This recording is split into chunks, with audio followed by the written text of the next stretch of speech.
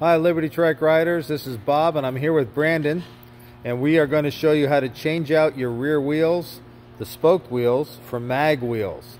The tools that you're going to need is you're going to need a little flathead screwdriver, and go ahead Brando. A 3mm Allen wrench, and also a 22mm socket or box wrench, whatever you have.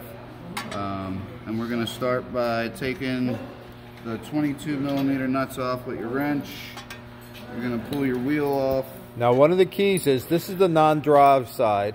It is the rear left. And Brandon took off the wheel. He's going to take out the spacer and insert a washer, then put the spacer back in. The reason that you do the non-drive side first is so you can hold the drive side tire as you tighten and loosen. Otherwise, you'd have to hold on to the axle, and that would be a bit of a pain.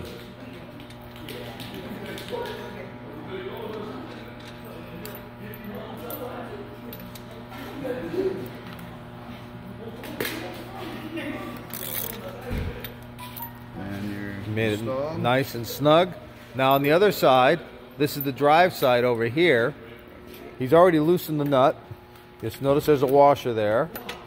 He pulls off the tire. Now this has a flange.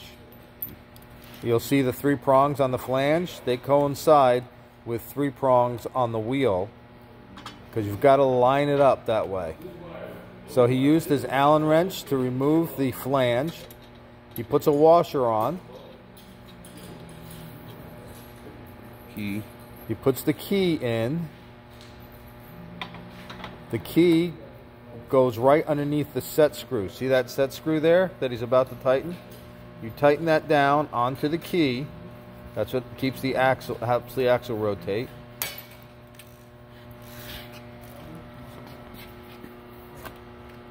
He's putting on the mag wheel now. And what he has to do is he has to line up the holes on the inside of the mag wheel with the holes on the flange.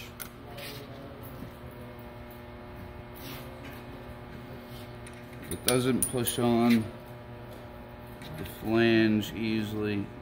You can push it on with the nut. As you tighten it, you'll notice that it's decreasing the space there on the flange. And you're installed. And you're installed. If you have any questions, please feel free to call us. Thank you. Thank you, Brandon.